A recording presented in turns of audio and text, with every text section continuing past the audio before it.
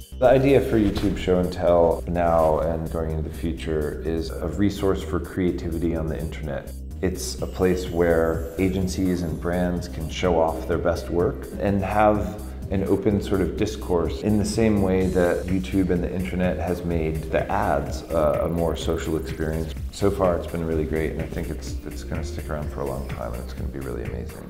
Increasingly, YouTube has become a really interesting kind of active medium in which you can be a lot more experimental, less rule-bound than with a lot of traditional media. The main heartbeat of YouTube is about authenticity and people's personal videos. I think the genuinely fantastical moments are still the things that have great charm and amazement, but unfortunately those things often happen and can't be created. We have clients that say, oh, we want to have a brand channel on YouTube. Well, that's great. Brand channels are great on YouTube, but why do you want to have one? And not until you can really understand the answer to the why, I think, do you make a decision as to which strategy to follow. My advice to any brand or agency is be entertaining, be of value to me on YouTube. Do not be a hindrance. I think my industry is thinking very conventionally about YouTube. I think there's a real opportunity for YouTube to help lead and reinvent the way my industry thinks. It's really a shame that a lot of advertisers don't even realize that YouTube is a social platform.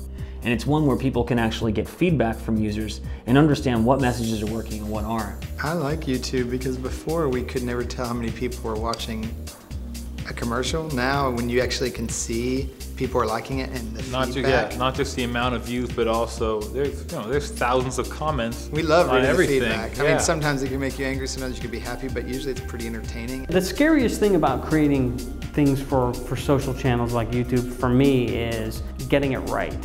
Because what it does is it really asks the consumer, the viewer, whatever, to be a part of your idea. If you've got the ability to have constant connection, and you've got the ability to have your brand site, your homepage site be the place where you've got the constant message, and then you've got your social media space where you can have your broad message that goes on and on and on, and focuses on the things right now, and really present the conversation, but also the personality. The thing is that YouTube is so huge in terms of usage for people that you would be crazy and insane not using it as an advertiser.